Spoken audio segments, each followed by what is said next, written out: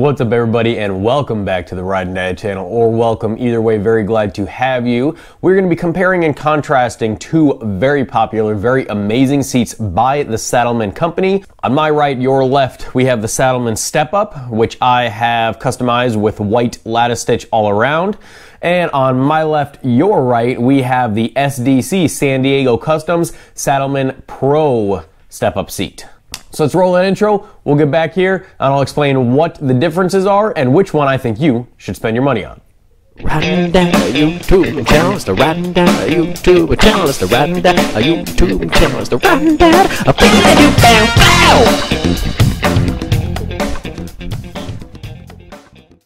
Alrighty, so for those of you who do not know, this is the Saddlemen Step Up. Like I said, I have customized it with the white lattice stitch. I will say in my initial install video, which by the way, this is not an install video. I have an install video. I'll link it right up here for the Saddlemen Step Up when I put it in and kind of my thoughts and everything unboxing. This is going to be the exact same way to install it and all that stuff. So as far as that goes, check this video out that I have linked up there for the install video if you're curious about that and the difference, from the stock seat on the Lowrider S. So this, I will also say that the white stitching on this, I've had a bunch of people in my initial video, oh, that white stitching is going to be black in a couple months or whatever. Well, I have just over 2,000 miles on this seat. It's like about 23-ish hundred miles, maybe honestly, maybe a little bit more than that. It's been out in the rain. I've washed it. I've worn black. I've worn blue, different colored pants, different colored jeans.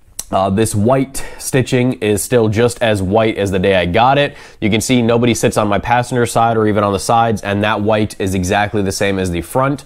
So no issues as far as the white fading. So there you go. That myth is busted right there. All right. So the Saddlemen Step Up, I'm going to put the price up of both of these. I'll put them up list right now because the SDC Pro seat is a little bit extra money. So you might be saying, why am I going to spend that extra money? This is stupid, whatever. We're going to get to that in a second. Before that, I want to say this seat is very comfortable. People have said, oh, you can't last more than a couple hours on it or whatever. When I took my Tail of the Dragon trip with my buddy and his family, Motos and Mullets, I was on the seat for 9 to 10 hours a day. I mean, we took just breaks for food and gas stations and stuff like that. No problem with my butt at all. If anything, my shoulders were just kind of getting a little sore from the position I was on the bike, but that is a different story for a different time because I have switched some stuff on the bike. But anyway, really good seat. So the big difference, which you could probably tell, is not only is the SDC seat curved instead of a flat 90 degree like the Step Up, the regular Saddlemen Step Up, but it's also got a backrest. All right, in addition to the stuff that you can see, I will say in its stock form, this comes in all black, lattice stitched with no gel on the passenger and gel on the front, the regular partition. The SDC Pro seat also does not come with gel on top, comes with gel over here, but they also come with, it's a Pro seat. So according to Saddlemen's website, the Pro seats have a dual density foam. They have a thick foam and a thin foam, or a high density and a low density foam, which ultimately leads to a little bit more comfort according to the website, and the regular Step Up does not have that. So obviously you will see this backrest, which we will talk about more in a few seconds. But it is important to note that when you buy this seat, you can configure it with different stitching color options, just like the regular Saddlemen. However, I have not found a website that allows you to customize the different materials. You know, some websites will have, you can have like an all white seat, and all brown, all red, all green, whatever. The SDC Pro does not have it. As it ships, you get this little SDC, there's logos on both sides, and you get this little Velcro patch up here that is a hole for your backrest. So you can run it without a backrest. It does come with a gripper material on not only the passenger pillion, but also the backrest. There's the gripper material, and also the gripper is on the actual removable backrest, you know, that's removable and adjustable. And then the rest of the actual seat material is carbon fiber, all black stitching. Like I said, you can customize directly from the Saddlemen website the stitching colors.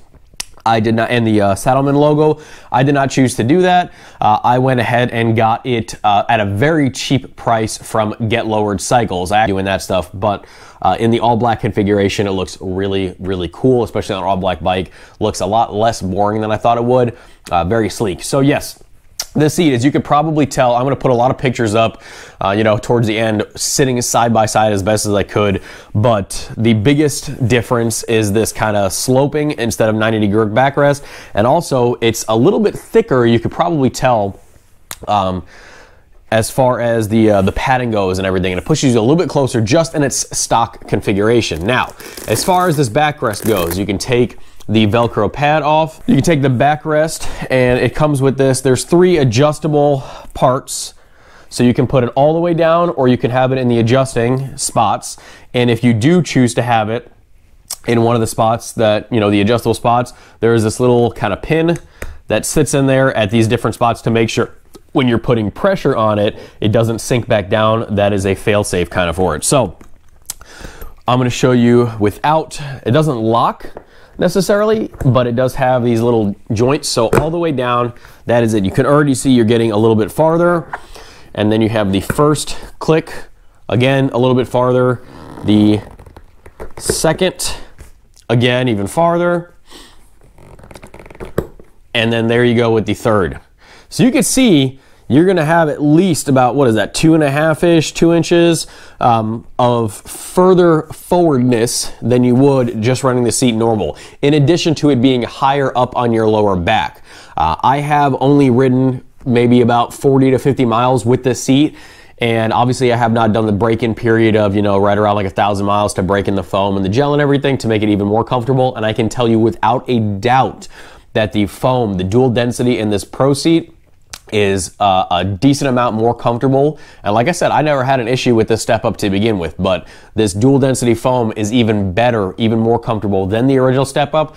And especially for shorter guys like myself, having this backrest be able to push you even more forward, especially if you are not running any kind of fairing like I am not, and you have the wind hit you at higher speeds, between this being higher up on your lower back and pushing you further forward, it is just an absolute game changer. This keeps you so planted in the bike. It is so nice. It is so comfortable. It takes a lot of the stress out of your shoulders when you're going higher speeds without a fairing, or even with the fairing, depending on what you got. It just takes that having to pull yourself up completely out of the equation, because you have this backrest pushing you even farther forward. So right now I'm going to show you what they look like on the bike with me sitting on it. I have loafers on because this is a chill Monday off with me and my boy and my daughter, my girl, that sounds like a girlfriend. So my boy and my daughter, my children, we're just doing some errands and stuff. I'm not putting on socks. I'm going sockless. We got the loafers on. So I'm going to show you what I look like on this bike with just the step up. Then I'm going to show you with this, and then I'm going to show you with the backrest all the way out. You can use your imagination for the in-betweens or whatever. So at the very end of it, I'm going to show a picture exactly of the same place. I'm going to have my camera up on a mount, and it'll have both seats back to back, so you can see exactly where the line changes are on the bike, you know, from seat to seat. So, all right, let's go put them on the bike.